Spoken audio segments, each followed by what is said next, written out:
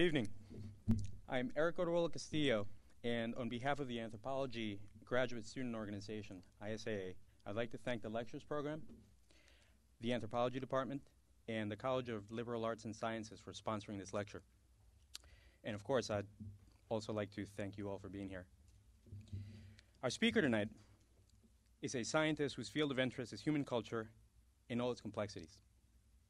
Not only are his research interests in culture, they are in prehistoric culture. Thus, the scientist's data are the prehistoric remains of cultural processes. In other words, he's an anthropological archaeologist.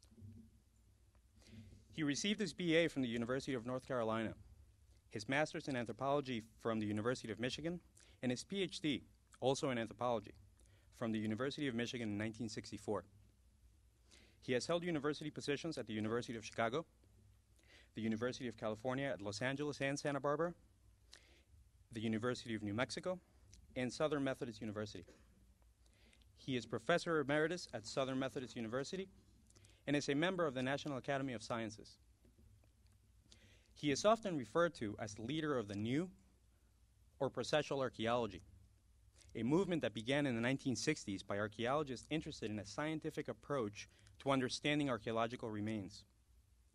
His contributions to archaeological thinking were well summarized in a recent review of his latest tome, Constructing Frames of Reference, where the reviewer wrote, and I quote, "Most of the theoretical writing by other archaeologists during the 1990s was in reaction to or in support of that program being the new archaeology. Perhaps counterintuitively, our speaker has vigorously argued that the archaeologist does not discover the past, and that, in fact, archaeologists observe and study the present, well, in order to make sound statements about the past, and that it is in this linkage from present observations to inferences about the past where the utmost scientific rigor is required. Leading by example, he spent many field seasons collecting data on contemporary hunter-gatherer peoples and on the character of the future archaeology they create. Based on his results, he has written several books and other publications arguing and theorizing about how archaeologists can link the static archaeological remains we uncover to the dynamic processes responsible for shaping this archaeology. To be honest, I was a bit nervous when I realized that I would introduce our speaker this evening, and frankly, I did not know how to successfully convey the degree of impact that he has had on the field of archaeology. So, I took the advice of one of his former students when he told me, and I quote, "Lou has always liked analysis better than description." Well then, armed with that unsurprising piece of information, I decided to collect my own data. Using the available record of citations as a proxy for what I will call contribution intensity, I compared our speaker's citation record to 14 other well-known and well-regarded archaeologists, also members of the National Academy of Sciences. My results indicate that our speaker's research has been cited 70% more times than the average of the other 14. Needless to say, his impact has been significant at the .05 level. Tonight, this gentleman will share some of his new research with us in a lecture entitled Beachcombers, Hillbillies, and Flatlanders, Exploring the Impact of Geographic Setting on Hunter-Gatherer Adaptation. Please help me give a dynamite welcome to our distinguished lecturer, Dr. Louis Binford.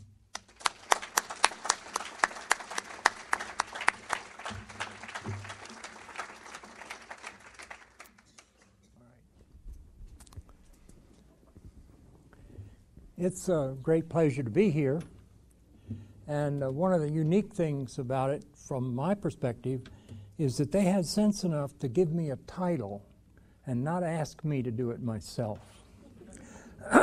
So I spent some time trying to put things together in a way that might make sense in terms of the title. Fortunately, it was not so far away from the research that I'm currently doing for another book. in which I'm trying to actually build some of the arguments as to what it is that conditions variability among ethnographically known hunters and gatherers on a global scale. And those peoples that are documented in such a fashion that this is even feasible represent only 139 different groups of social units that have been studied by anthropologists.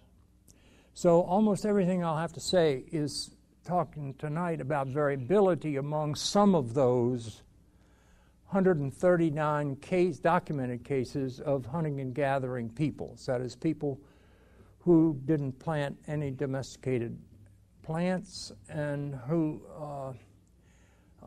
were not dependent in any way on domesticated animals, with the exception of dogs, so as we'll see early on in the evening. The title I thought was neat because I've been worrying with, after I did the big comparative book on hunters and gatherers, I began to worry with, as any scientist should, that terrible, terrible phrase that scientists are supposed to be dedicated to, which is, in quotes, what are the other things that must be equal for what you say to be true? Well, that basically, in science, they say, what are the other things that are equal? Most of the time, that is a category of ignorance. We don't know what's equal.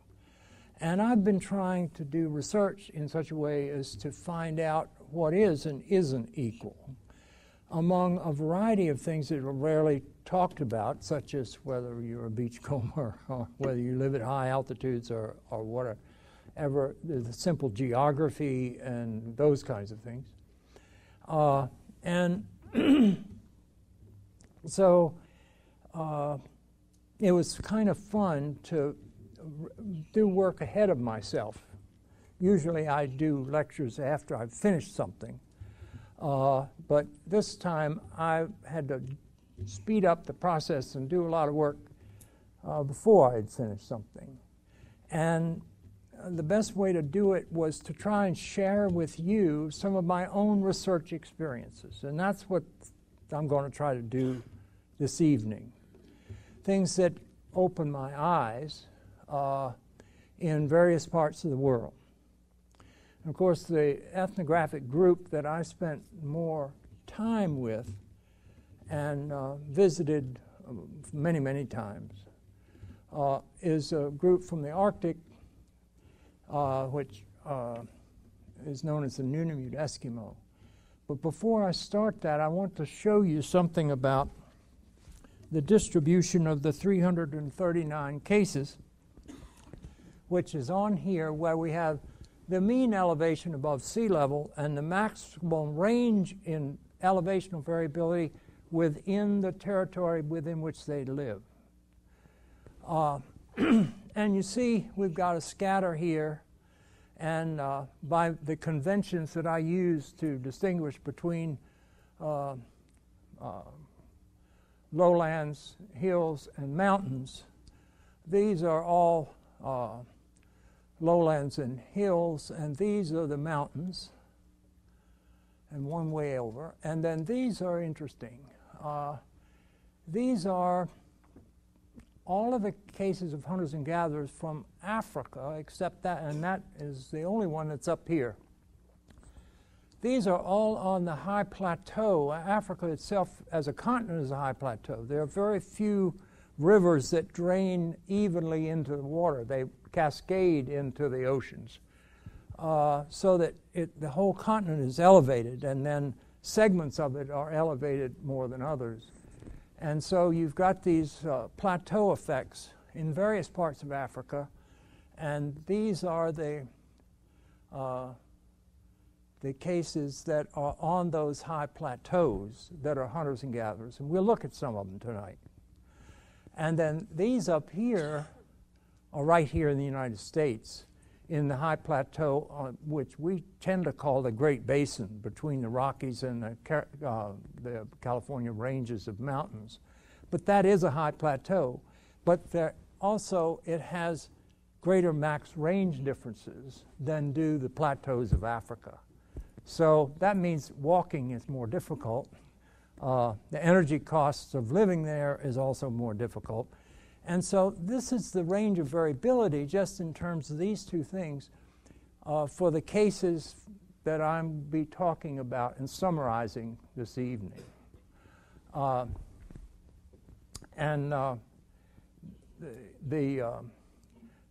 going to start with the one I know best, and that is the high Arctic cases. And no, I'm sorry. I don't know what I'm talking about. I'm going to start with the one in which I have the least data on that are also interesting. Next.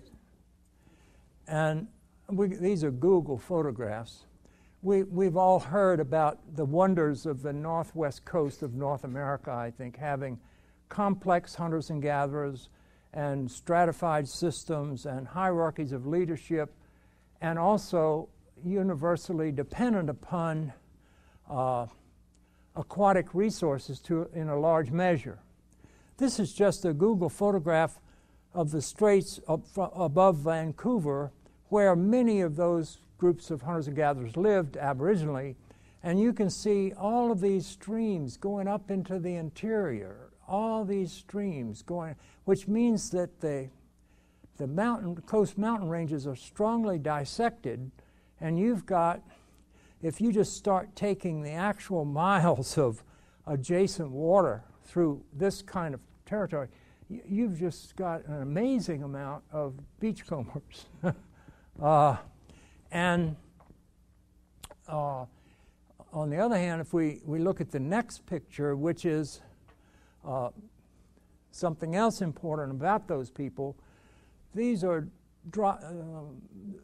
salmon that have been caught and are drying in the houses of the hunters and gatherers of the Northwest Coast. One of the major sources of food all year round was the stored salmon that they took during the salmon runs. Now, salmon is an interesting fish because it's what's known as an anadromous fish. It basically lives its adult life in the salt water, but it returns to fresh water every year to spawn. And so that every year you can count on the huge runs of salmon all up those streams I showed you. And the people can trap them. They do trap them in fish traps. They can take them in weirs, and they can impound them even, and store them in the water that they should be swimming in, but they can't get out, in order to delay the that they get caught up in the labor crunch of having to process so much before decay starts. So they store them alive in pounds and so forth and so on, and get to it later. And the houses, the famous houses, these are residential structures, are well built, they're stable, they're sedentary in them, and the insides of these houses have multiple families, so these are many of them communal houses with apartment-like organization and a huge amount of cooperation between the residents of a single house. So these are complex societies in social terms, in ideological terms, and in terms of the products that they produce. The wood carvings and so forth are just incredible. So we'll call those complex hunters and gatherers. They don't move around very much except in their own little patch. Next.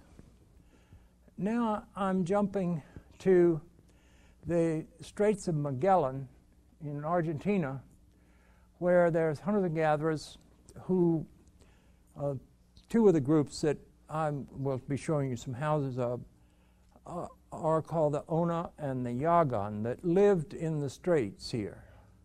What do you see? You've got linkages between these drainages, but it's all seawater. All of this is seawater, not fresh water. And so you really don't have a freshwater hydrological regime because these mountains go way up. And when you cross, for instance, the first time I ever flew over the caldera, Argentina was playing for the World Cup in Europe, and the pilot said, we're not going to fly to Ushuaia, which is down here, until the game is over. I want to know what, and we're all sitting in, just watching the World Cup in Europe, waiting for the pilot to decide, okay, we're going to fly again. He said, I can't be nervous flying over the caldera. Well, we didn't know what that meant before he did, because the airstrip at the where we were was here. The caldera is here, and the top is here, and if the top here is 20 times, is that 20 times? 20 times the tallest building in the United States at that time. And you've got to go this way because the wind is coming this way. You've got to fly right into the side of the mountain, turn, and go up, and the air's getting lighter and lighter and lighter. You get off on the other side, you got to land on a little piece of land, let's say like that, that's been bulldozed out. And you've got to hit it just right, because you're coming down just like this, and you've got to straighten out like you will not believe the G's when that happens. And then you've got to stop before you go into the water. I must admit I was a bit glad to get out of that airplane that day. But this is all salt water, and there are no freshwater streams. And when we actually ask the question, what is the distribution of anadromous fish, like all those salmon? On the Pacific coast, Ensenada, Mexico, is the furthest south any anadromous fish go. There are no anadromous fish in the rivers of South America. None. So the resource and the behavior of that fish is at least conditions that are different. They're all dependent upon saltwater species here. And naturally dead whales, attacking seal rookeries, mainly sea mammals are what these people eat, living in these houses as opposed to the ones you saw a minute ago on the northwest coast.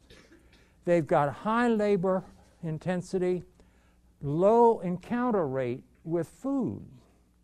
And so that the low population densities are extremely low, and their security is extremely low.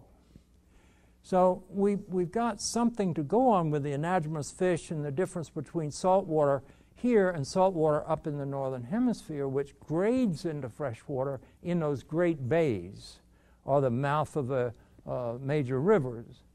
And you've got a totally different kind of relationship between fish and land. And so these people are behaving like I would call foragers. That is, the ones on the northwest coast are going to certain places that they can either build things, and it makes it possible for them to take lots of salmon, and then bringing them back to their houses and putting them in storage. This is a logistical strategy. You can divide up the division of labor. You can have females doing something, males doing another. The ones who are actually going out hunting aren't really going very far.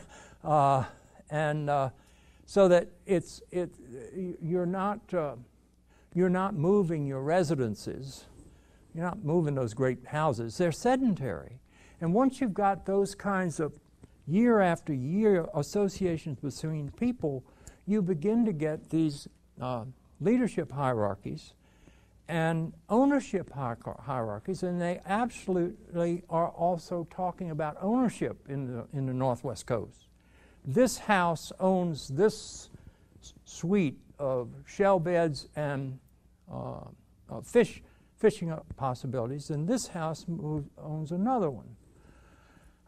Is the way the actual landscape is brought up. And people inherit the rights over time to use old granddad, or whoever was the origin of the lineage, was the first one to live there. One other interesting thing. If you go up the northwest coast and begin to ask people when they're using fish wheels and things like that, they are in sometimes what are called fish camps. Well, what are you doing here? Don't you live in such and such a house? Yeah, we live in such and such a house. Why are you here? Because my great-great-great-grandfather was the first one to build a fish weir here, and so it's ours. So property rights are made on a part of primogeniture of presence. And that's passed down through time. So further generations inherit the right to hunt, fish, at these different well-known locations. And when you have absolute population data, you find something really interesting. And that is the pattern. The early occupants got the best places. That's where the big houses are. But as they got more people in them over time, they first go to temporary fish camps further upriver, which is more to transport, all right? And they take fish there. The first ones to take fish there add that place to old great-great-granddad's places. That's our group's places. So you can actually interview people and see what the rate of increase was in the population from the rate of increase in fishing locations and these kinds of things. All that. So ownership of land is really real. It's put into place organizationally up there on the northwest coast. Down here, there's no ownership except that politeness. If a whale washes up and family A sees it and starts butchering, the word may get out to their relatives. They then come to share in the meat. But the chances of another whale being in exactly the same place next year is low. So nobody claims land that way. So they're organized very differently. So let's say here's two examples of what? River peoples, beachcombers can be put in here too in some other places if I had the photos.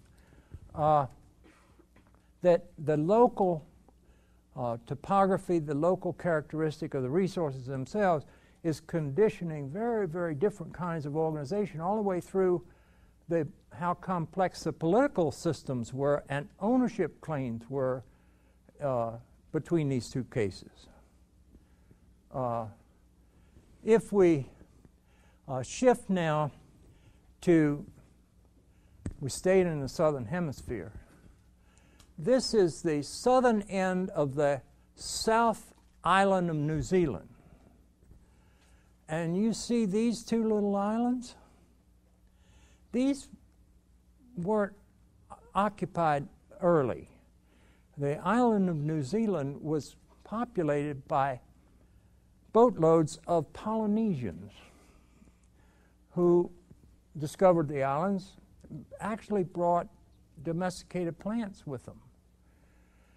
And the North Island is the first one to be occupied because once you got a settlement, there was communication back and more people came. The South Island, they were able to use domesticated plants because the environment was warm enough to do the plants that they would bring from Polynesia, so that the early occupants, previously these New Zealand islands were not occupied, were occupied by Polynesian immigrants bringing their own domesticated plants, which nicely could still be used on the North Island where it was warmer. But both of these islands are long, and the North Island, in the early days of occupancy, had plants at the north end, and the local people began exploiting the wild animals at the south end because it was a little bit too cold for the plants that they brought. And with not much time involved, we're talking about maybe 3 generations, the animals that were being exploited at the south end, 2 of the species became extinct from overexploitation. So they began to experiment with cultivating and then domesticating natural plants from this place, and some of it worked. So this South Island was then spread out from the North Island, going further south, getting colder and colder. They couldn't do any domesticated plants at all, and the South Island was fully dependent upon exploiting terrestrial resources from the South Island. It didn't take long for the population to grow rapidly, and so these 2 islands were peopled by people from the South Island. Now, these are small islands. There was no question that you're not doing any plant stuff here. We're going pretty south. But they began to do something very interesting. They began to exploit the marine resources in this, organizationally speaking, in a totally different way. They exploited marine resources and terrestrial resources in terms of the sequence when the edible material comes available during the year. So they were essentially, from a year perspective, totally mobile, no permanent houses, moving temporary housing to the next patch that had a different thing until it was gone, and then we'd go to the next patch. And technically, I call those kind of hunters and gatherers foragers, because they don't have specialized labor forces that bring food back to them. They're moving to the points of procurement, consuming it there, and then going to another one. Do you see?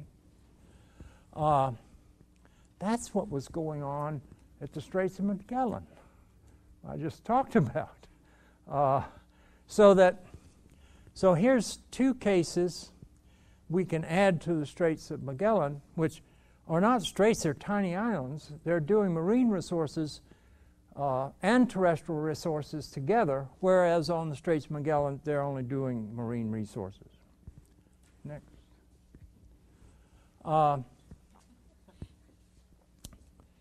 I'll add one thing to that example. The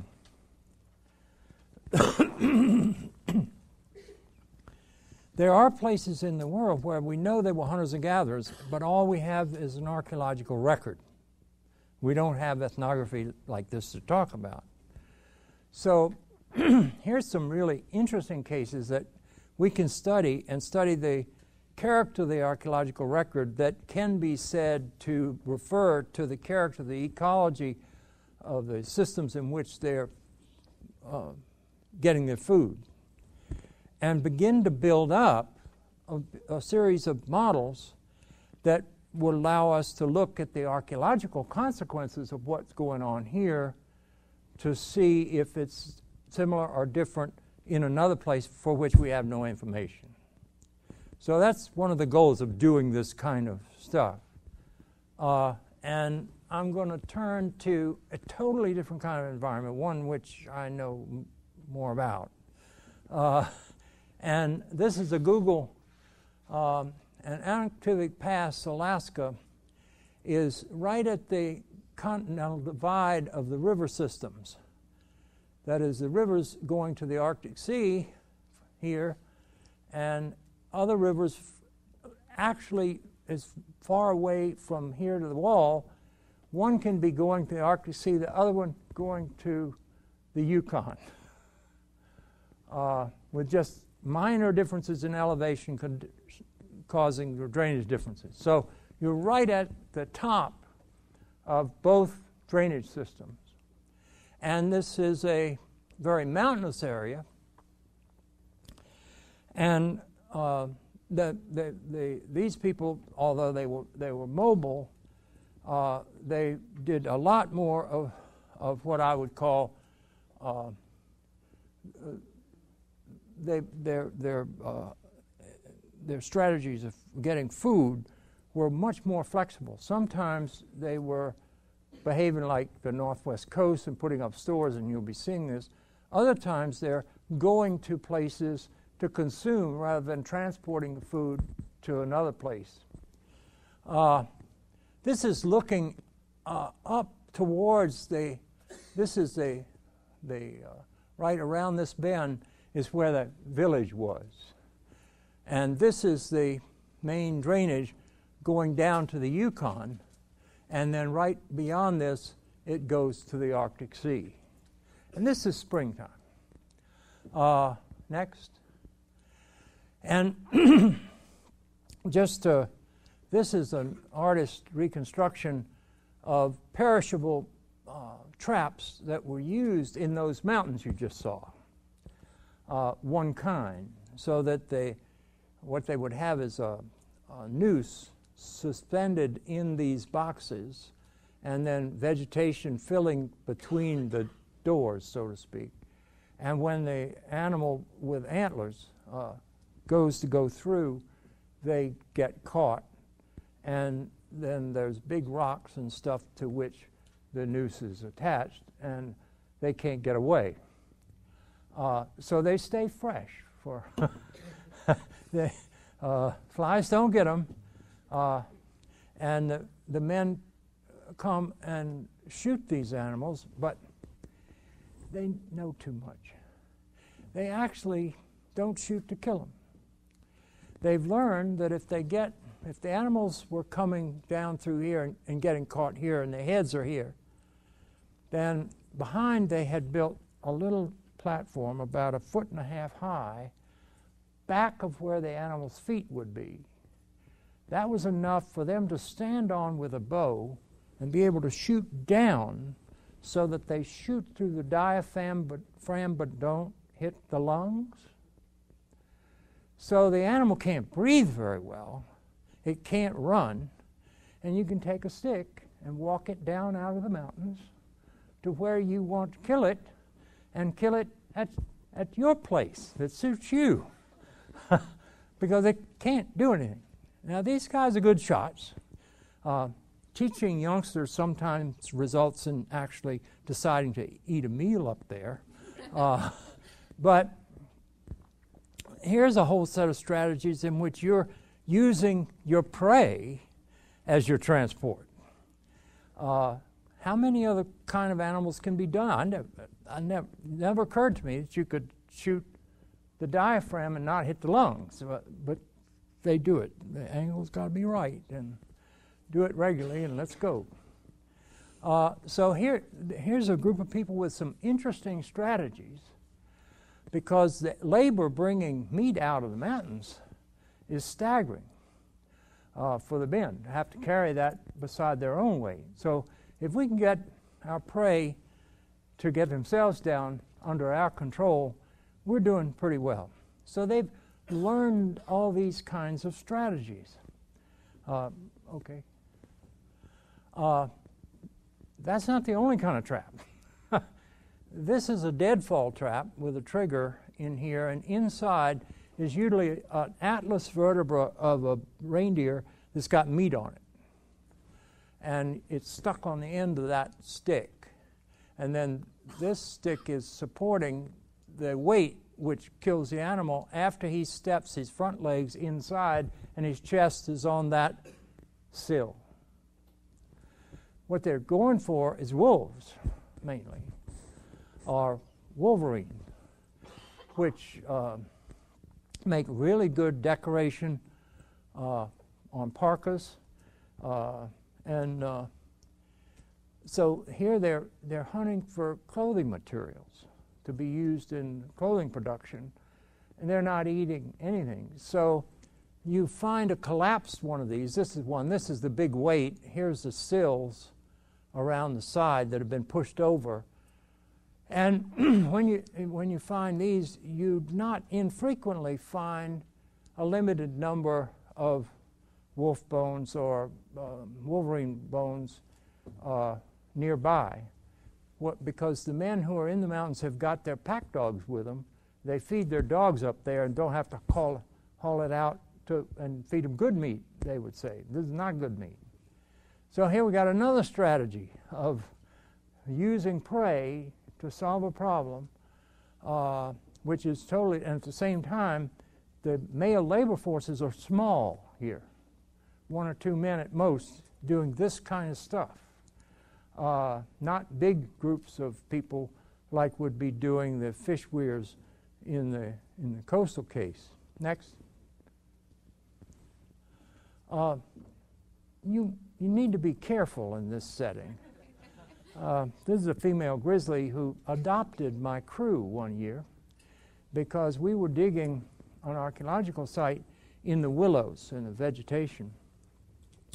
And every day we made a cut. There are all these wonderful roots that are exposed in the cut. Grizzly would come in there at night and just tear our profiles down and eat the roots and go to sleep. And we decided we didn't want a grizzly bear sleeping where we were going to work. I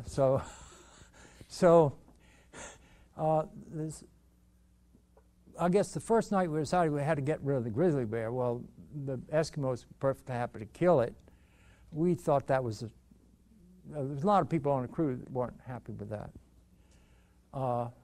So there was one young woman who's now the chairman of the department at a large university in the United States, who was on my crew then, and she had a tent. And she went out to follow the call of nature and stepped on this guy sleeping. Scared the hell out of the grizzly bear. It jumped, she screamed, that bear took off, and we never saw it again. So, big, neat solution to a difficult problem. Now, you'll say, okay, there's a dead caribou. I tell you, that is a wolf kill, not a human kill. Several things about it make me certain of that. First, there's all kinds of hair around here. And the wolves tearing into the skin to be able to eat simultaneously pull lots of hair out and try to eat into good parts. But the problem with a big male reindeer, they've got a great rack here. And so when humans kill it, and I'll show you this, they got a saw, cut the antlers off. They're going to use them. And so now the body can be moved in a more advantageous way for butchering it because it's not anchored by those big antlers. When you see this on the Arctic slope, you're pretty certain this is a wolf kill. Also, the scat laying around, which is there, is wolves. So this looks like humans to me. They've removed not only the antlers with saws, but the whole base of the skull, or the whole head, pile them out of the way because they're not interested in that head in this particular case. They may use it for snack here, but not to carry back to the village. They're interested in good lean meat. And so here is a winter kill. There's practically no hair relative to, here's a head that had hair on it, another one over here, and there's no scat, and there's no gnawing on the antlers. You can begin to tell the difference really quick. Begin to see what's the condition of animals killing animals and humans killing animals. For instance, in winter, of course, this is frozen. Lakes are frozen and quite deep. Wolves can outrun caribou on the ice. And you see up here caribou moving, and they move in a trail. And wolves just walking in the trail that the caribou made until you get to where they know there is a frozen lake. Then the wolves start chasing caribou. Caribou go out on the lake and start slipping all over the place, and wolves eat them. Eskimos knows this too.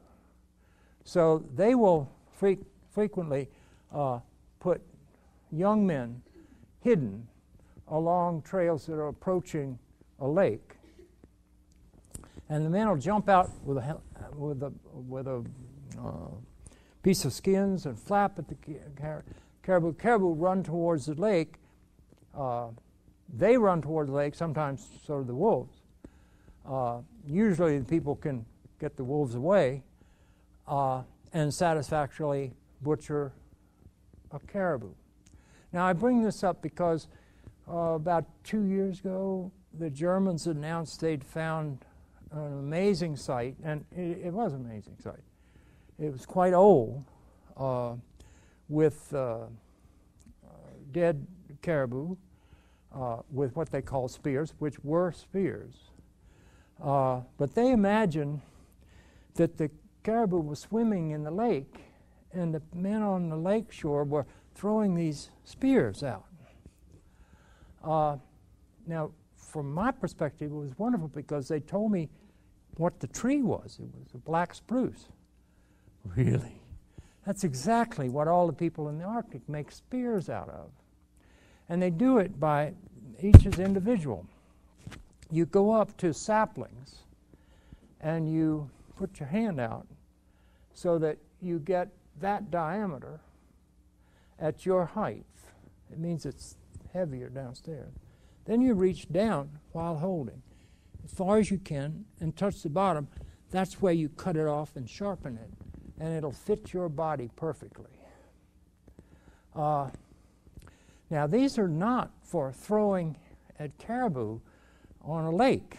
These spears are used to set in the ground and get an animal to charge, or that's one of the primary uses of them.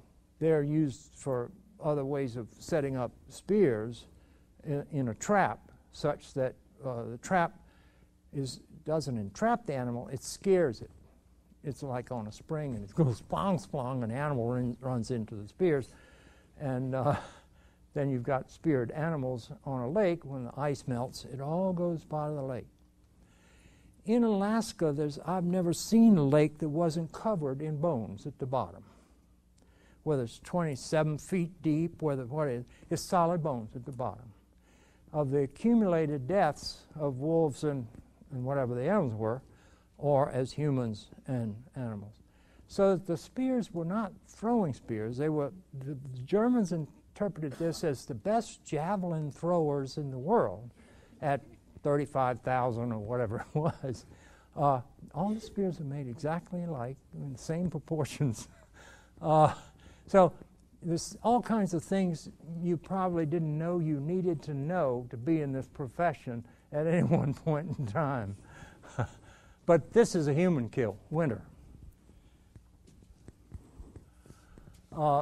This is a view inside winter village of these people. This is a buried sod house. The snow here is probably about 5.5 feet thick.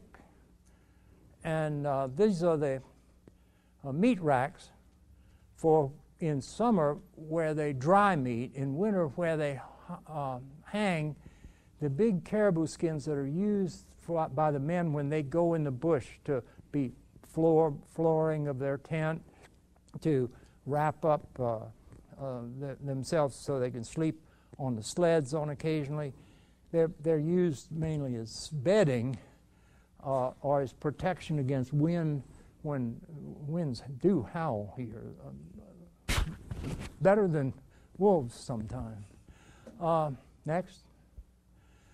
Now here's another use of antlers.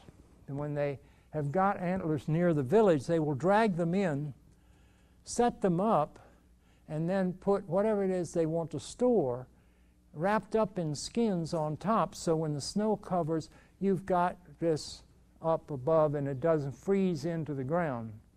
So these are storage racks for meat, sometimes they catch lots of ptarmigan. These are small birds in traps, and can have 35 or 40 ptarmigan in one of these, and they can come out and get them out for supper when they need them. So that these kinds of antlers are piled around in the wintertime, around usually away from the dog yard, so the dogs aren't tempted. Next. Now this is a spring feature.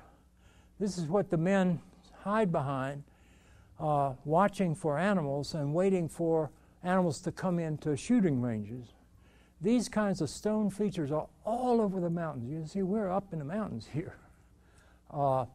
Because they know over time where the animals move, what the trails are, and when they can be expected. So they build these pretty substantial blinds so they can not be seen by the animals and can intercept their movement. And they'll even go and get fresh skins and rub themselves so there's no human odor. And they're very successful with these. But these are permanent. These are left in the mountains, repaired when the rocks fall down, made larger when you got larger hunting groups. And they're all over the mountains. You can plot those out and pretty much infer what the mobility routes of the prey animals were through the mountains. Here's what I mean by butchering a winter animal. The head is gone here, but he wants to be able to move it around so he can remove the skin from the meat before actually cutting meat or cutting into the viscera. And it's much easier with the head gone, with the antlers gone. Next.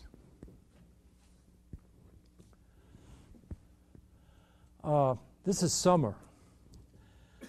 We use the dogs for different things in summer than you'll see later at winter. Dogs can carry a lot, and in this case, these guys want to go. Given these dip nets, we're going to get bait for bigger fish, frankly, out of a lake.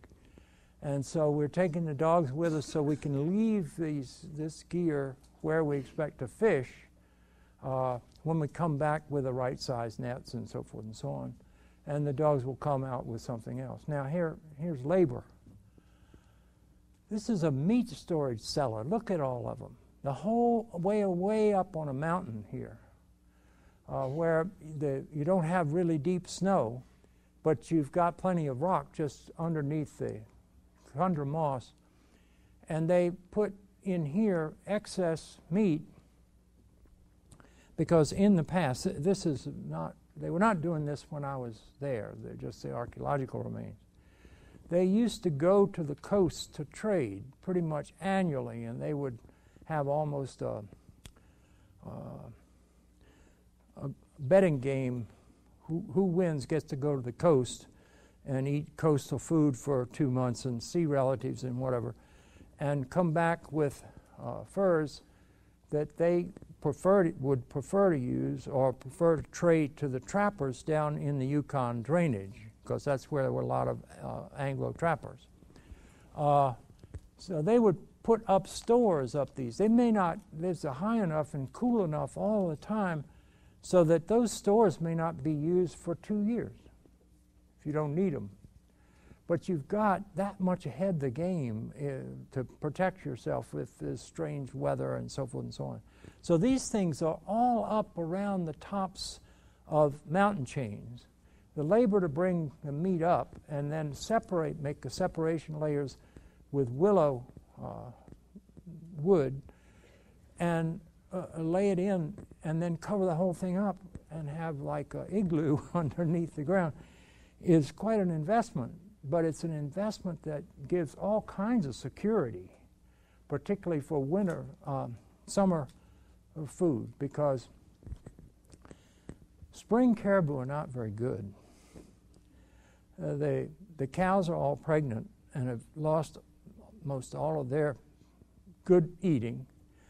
The males are not with the cows in migration. The cows are going as fast as they can to the calving area, which is out beyond these mountains. And the males are dispersing in the mountains, so they're hard to find. Now this is, I'm ahead of myself. Can we go back? No. Okay.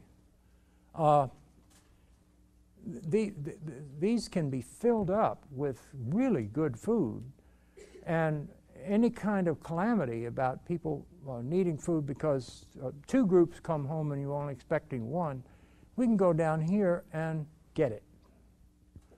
So this is all about unknown behavior of people for 1 year, 2 year, 3 years ahead of time. Okay, Amber. This is what spring, after they've hunted caribou, which they hope they don't have to use because almost always they're skinny and not got much fat on them. But they dry the meat on these drying racks.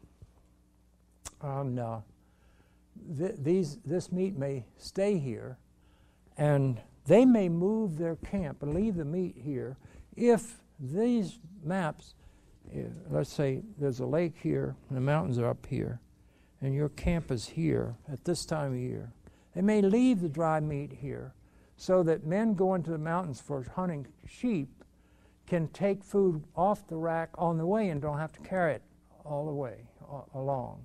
So they route these kinds of big racks like this one to what are known pathways into the sheep hunting area of the high mountains.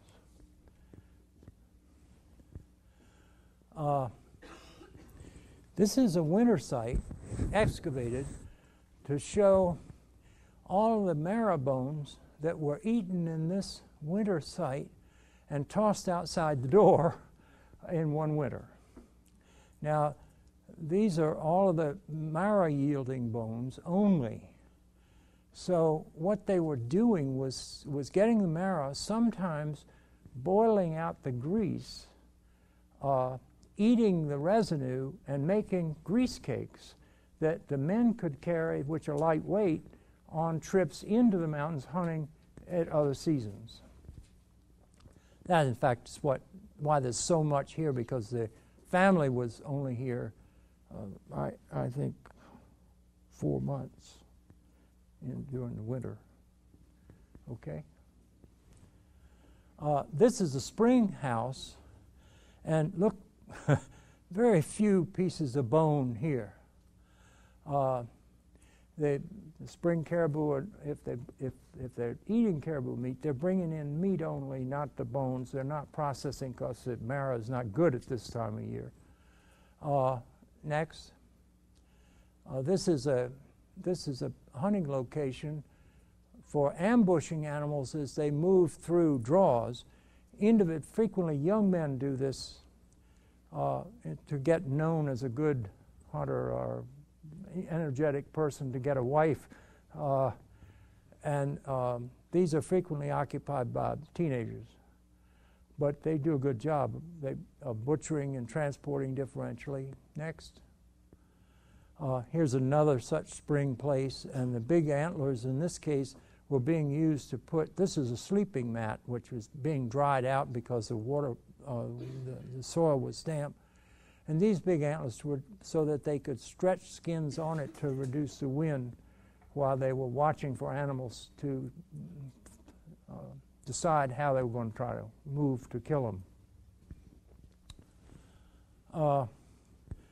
This is a big spring kill. All of this is skin pulled off at random. The skins were in terrible shape after winter, so they didn't want them. Just wanted to get them out of the way so they could get the meat. And all their whole skeletons in here, their partial skeletons in here. Here's for those of you who know French archaeologists, that's Jean-Philippe Rigaud, who I took the Arctic one year. The hearths are over here. There's a high place, and the caribou would be coming out of the mountains into the main river valley over here. People could be working on this side of this hump, and the animals wouldn't see them. So the women are largely here because they knew where the animals are going to come from. The men are killing the animals, dragging them over here. The women are down here butchering on this side so it couldn't be seen by the animals. And the men are shooting off of that berm. And I forget now the count I made of M&I of animals represented here.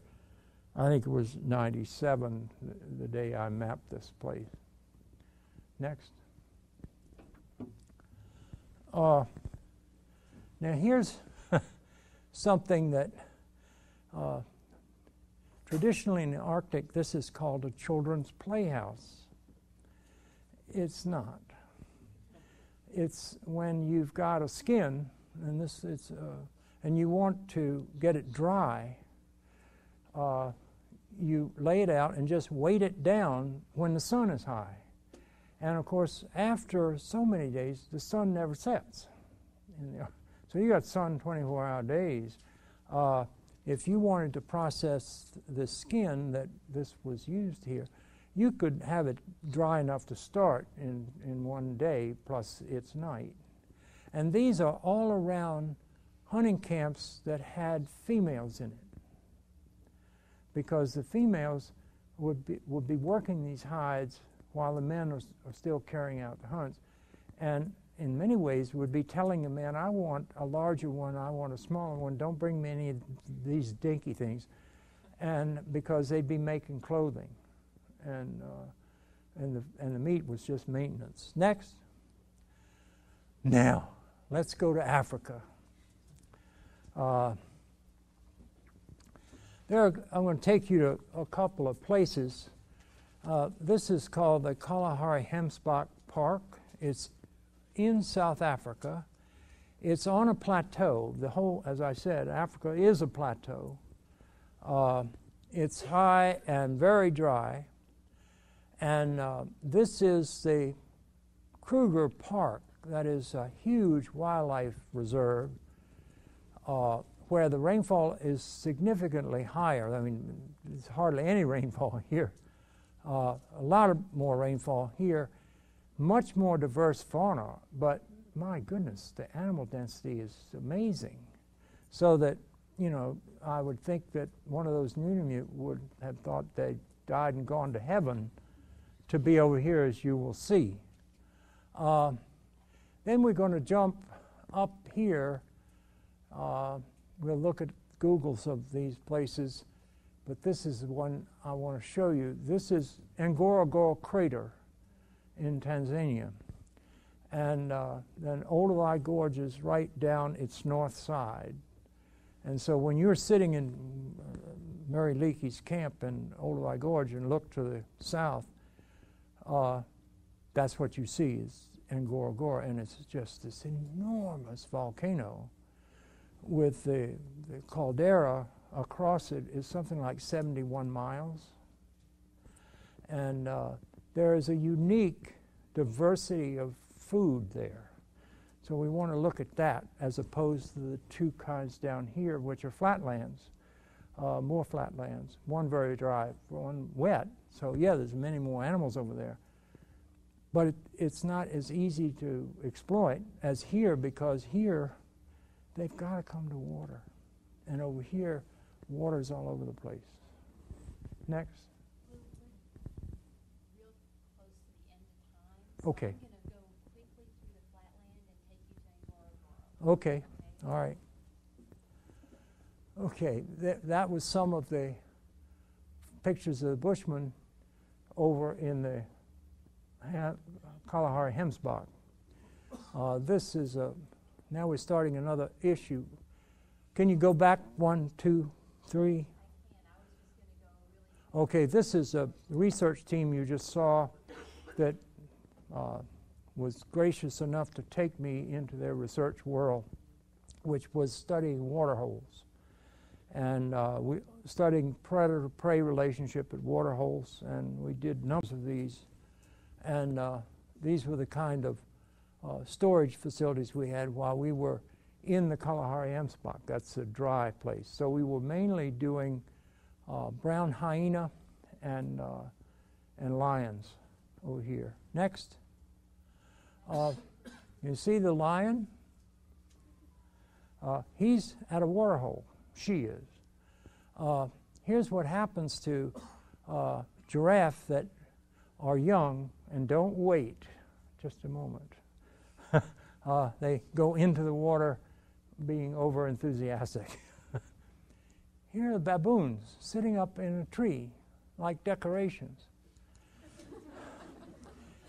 Now, ecosystems are complicated things. The baboons just go up in a tree when they go to the water hole, presumably to see if there's anything threatening, because they're little in the shrub.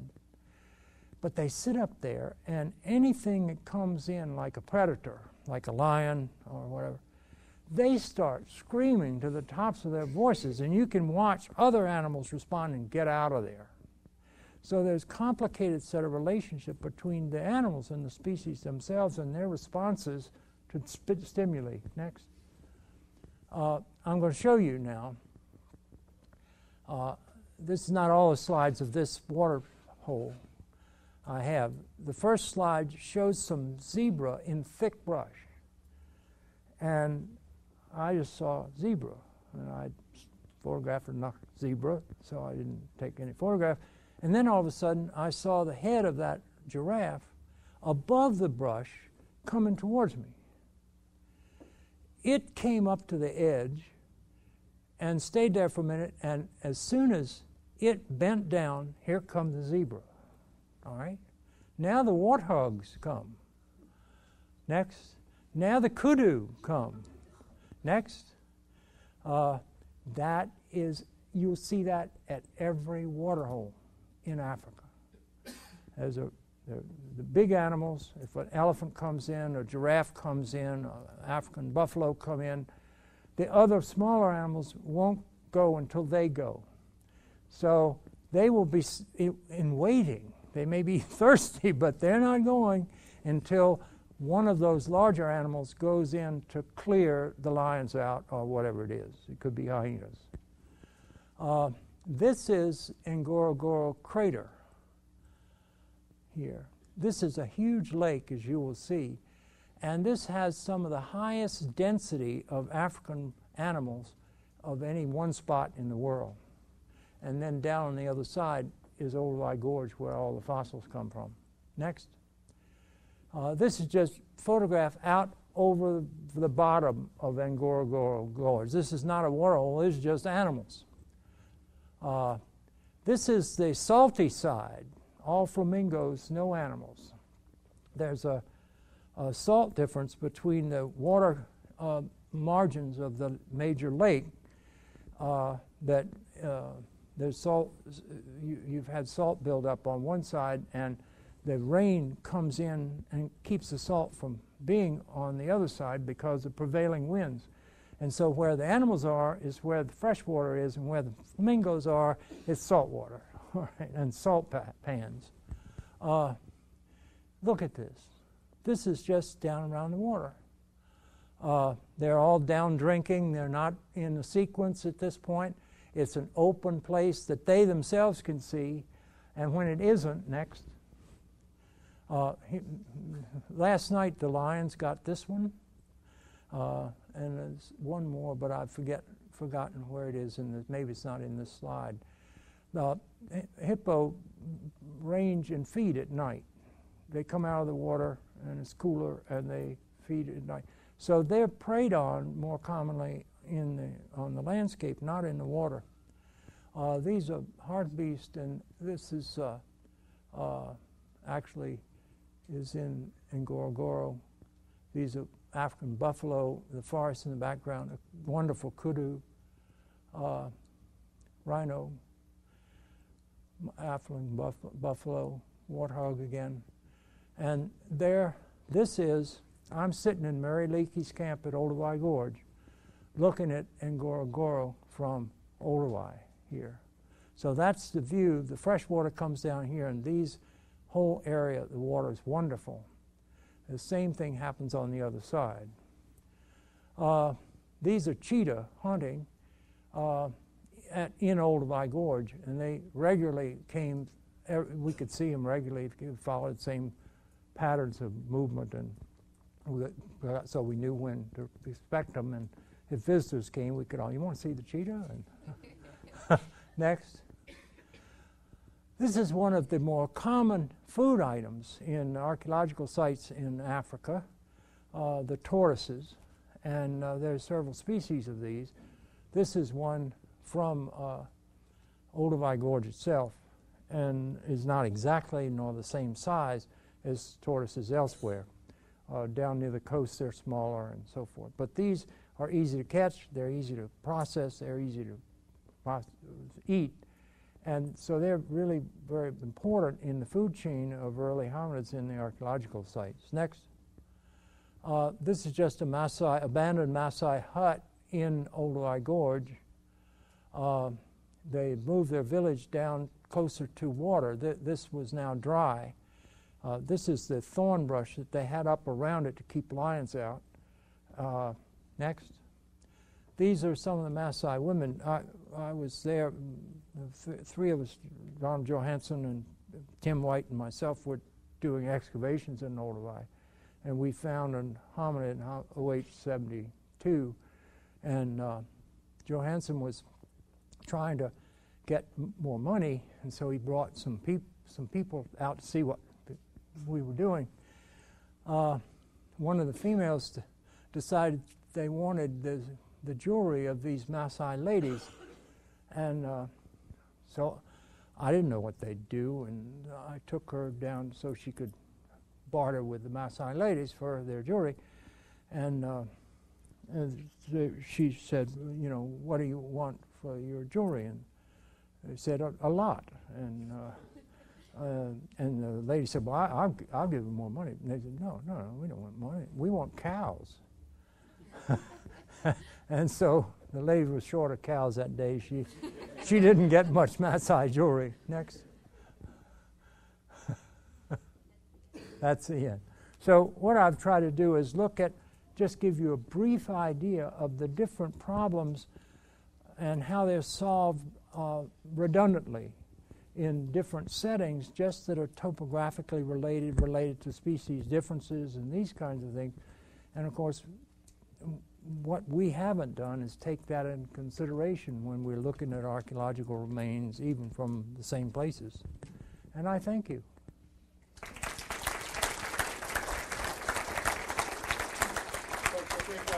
We'll take about 5 minutes for a few questions, and then we can move on to the South Ballroom to eat.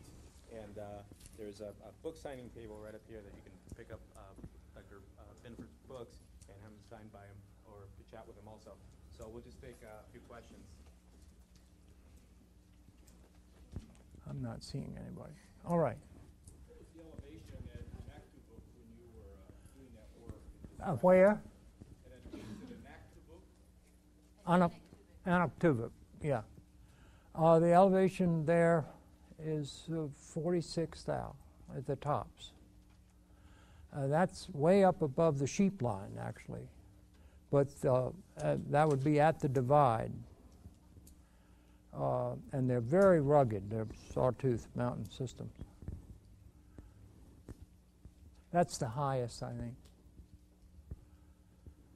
So walking is something you learn to do with effort in that landscape.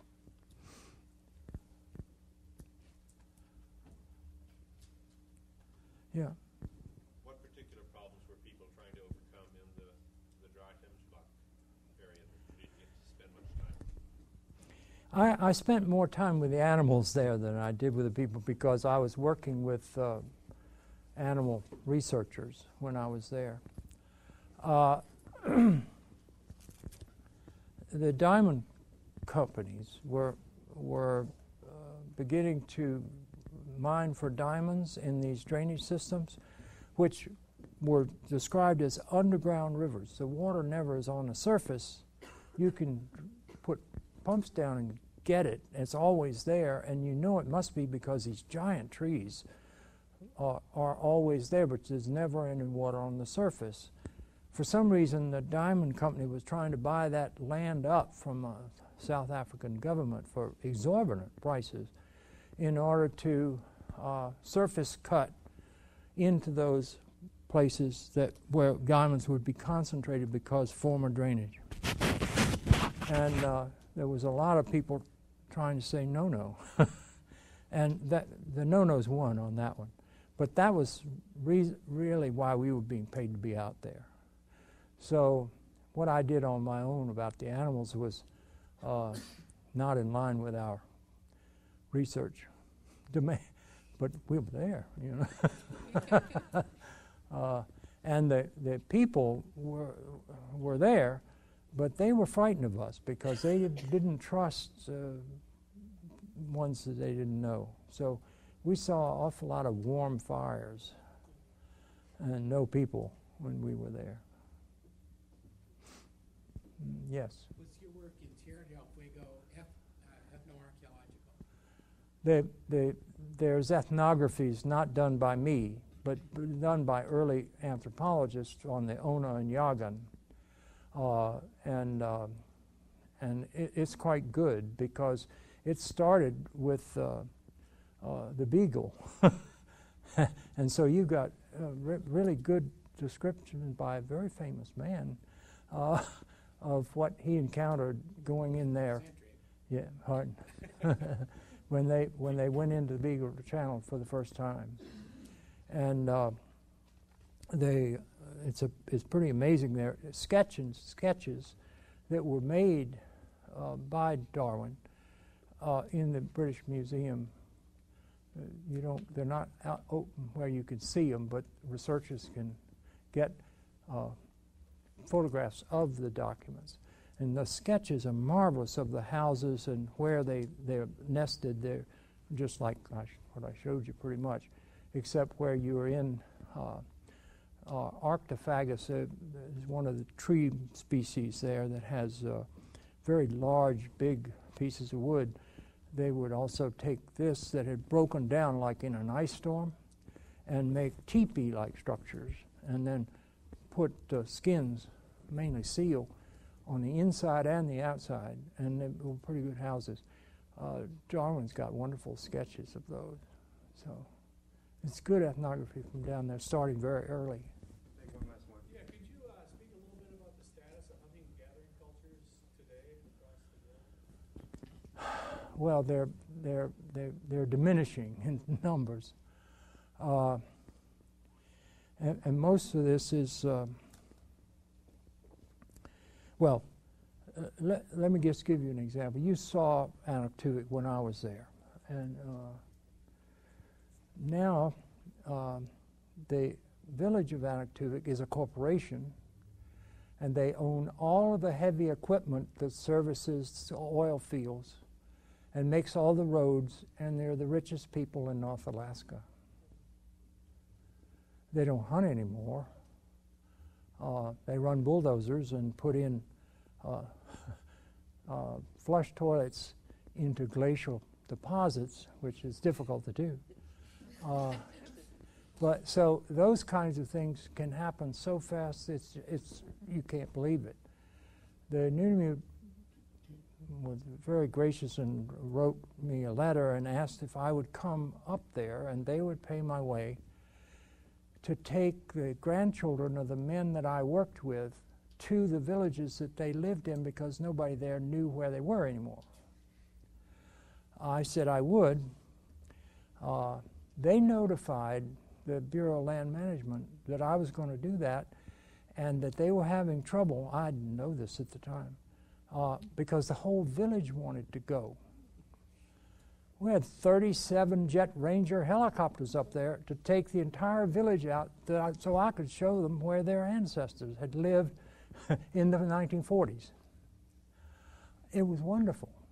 So change can just totally knock out almost anything that I showed you is not you're not going to see that unless it's just archaeological from this and earlier periods. Africa is a bit different because Africa's got, there are hunters and gatherers in Africa that move with the animals, and the animals are heavily protected. And they basically are some of the best defenders of that. So you've got hunters and gatherers becoming politicians, working with the World Wildlife Federation and basically arguing against frequently most of what they suggest, because the World Wildlife Federation turned out to be the biggest sponsors for moving native people off the land so they could open it up to hunting for tourists. So that in Botswana, the local people were moved off the land so the Germans and the Dutch could come down and get their elephant. So there's just all kinds of things you run into. Oh my goodness. Many of them very depressing, actually. Okay. Well, folks.